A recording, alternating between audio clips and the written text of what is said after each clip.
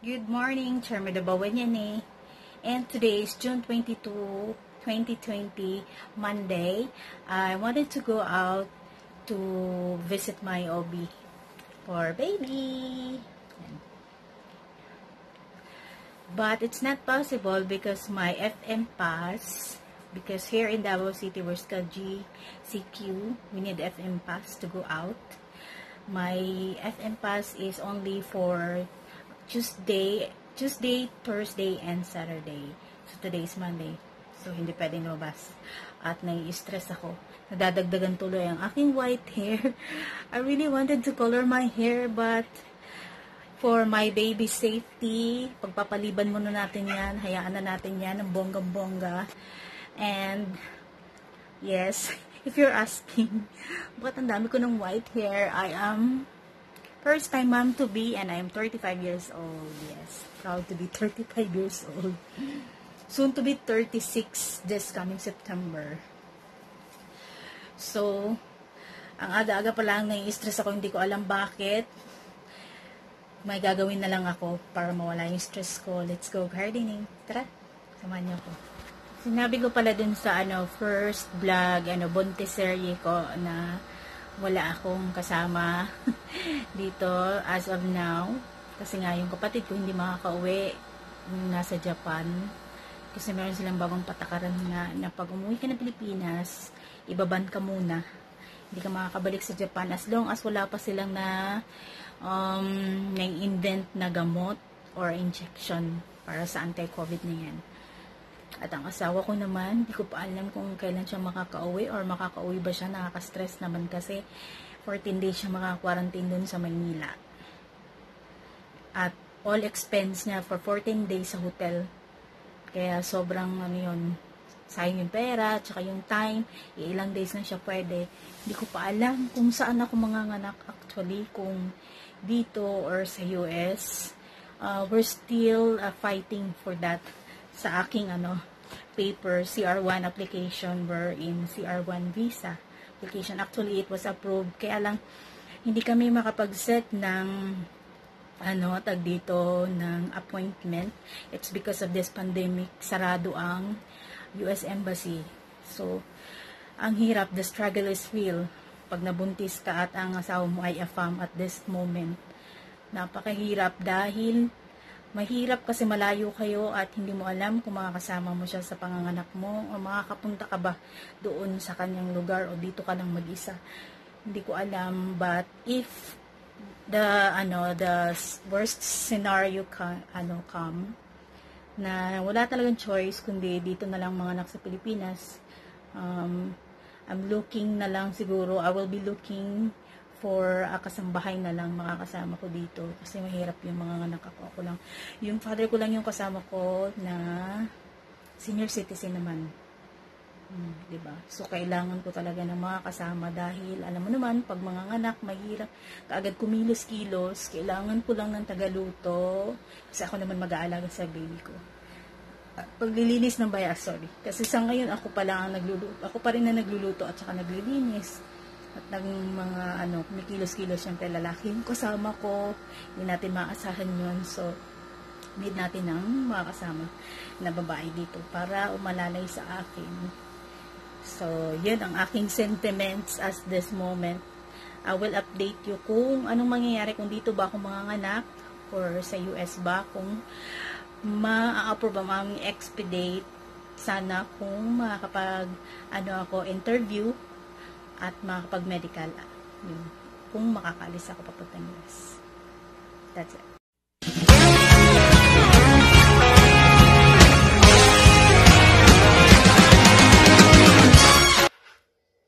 Let's go gardening.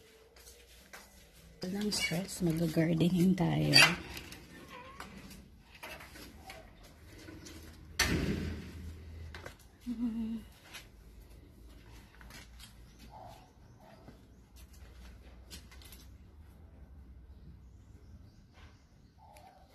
Yung mga tanim namin na sibuyas. Sibuyas. Ito saluyot. Saluyot and sili. Ito, ano, anti-mosquito, para siyang lemongrass, pero hindi siya lemongrass. Anti-mosquito siya. And papaya. Ito, gamot daw to sana eh. Kalimutan ko anong name nito. Gamot daw to sa mga sugat. Ito, maliliit na banana. Yan, banana yun. Dumami. Isa lang to dati. Dumami. Yan, or malunggay.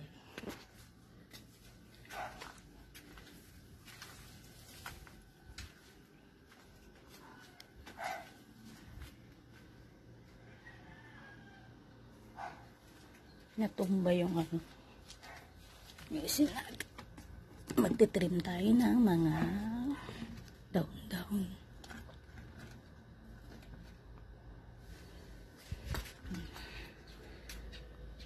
Naburahi who plants the garden plants happiness, di ba?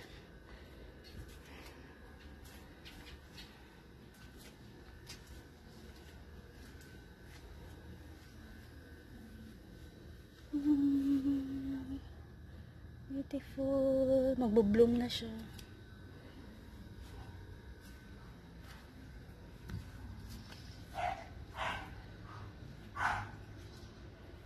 This is my mini garden. I-trim natin to.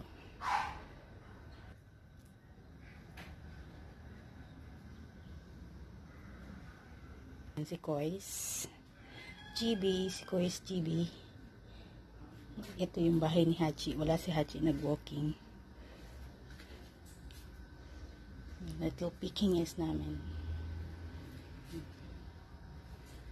Walang laman yung ano, fountain. Ititrim natin siya. Ito ititrim natin.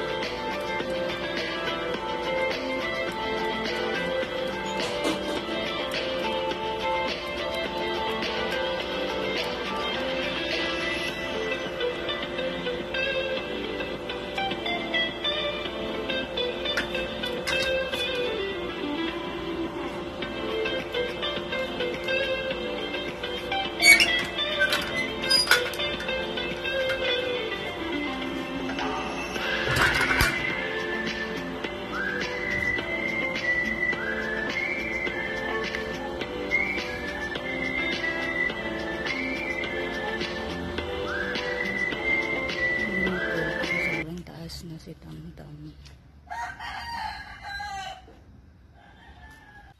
Yung kalamansi, may bunga na din.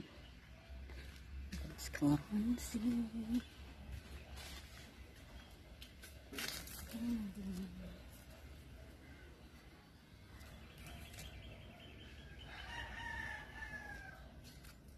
Tanim to ni father.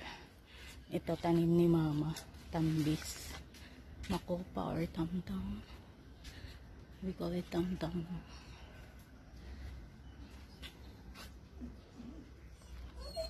So, ano ko lang, kakatrim ko lang last month. Last week of the month. Tama ba? First week of this month. Kalimutan ko na. Hindi pa siya masyadong mataas. So, okay pa. Hindi ko muna siya titrim. Pasok na tayo. Yung trim natin. Lambong na.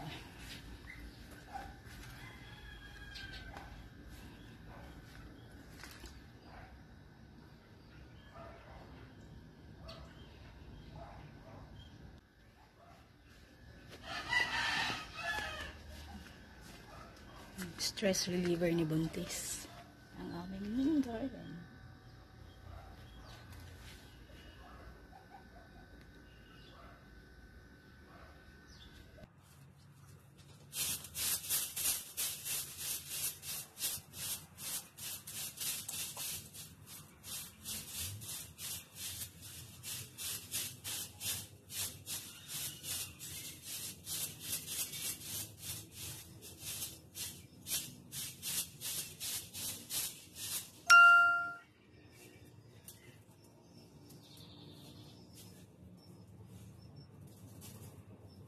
done gardening, so it's time to cook rice. Nag-ano na ako dito, nag-defrost na ako ng aming ulam na pork. Mag-pork nilaga. Kung pork. Saing na ng rice, si Buntis.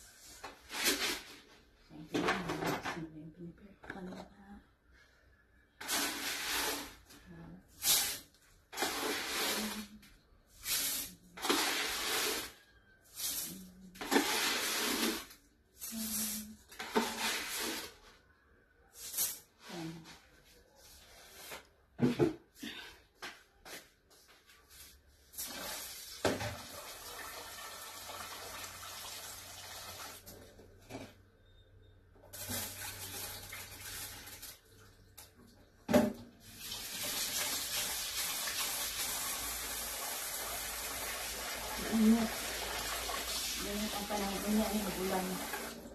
Mag-ulan na ni Uli. Kanina, maaga akong nagising, dito. Nagising ako ng 5:30 umihi, tapos di nakabalik ng tulog. Tapos, tumayo na lang para kumain ng maaga. Nag-breakfast. Tapos, nag-nap ulit. Tapos, bumangon ng late na 9:30. Para mag-gardening. Tapos ngayon mag-work. Magkasain na tayo ng panahon.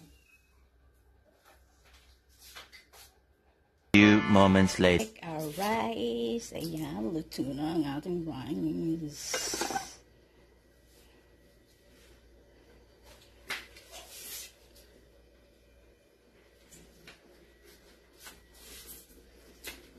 Ang ating nilagang baboy, ala Buntis style. Meron siyang dito, kalabasa. May kalabasa. May malunggay, may alugbate. Very healthy, organic. Ang ating nilagang baboy. Yan. Yung kamote, it helps me to poops easily. Yan. So, ito yung Buntis meal natin. Pakulo din ako ng guso, seaweed salad. Gagawa tayo ng salad, seaweeds. In Bisaya, we call it guso. I don't know in Tagalog. Di ko alam ang Tagalog dito. Seaweed salad and ating nilagang baboy Buntis style. Kain na tayo. Lord, in this thy gifts which about to sit in the lamp, prepare sa Lord. Amen.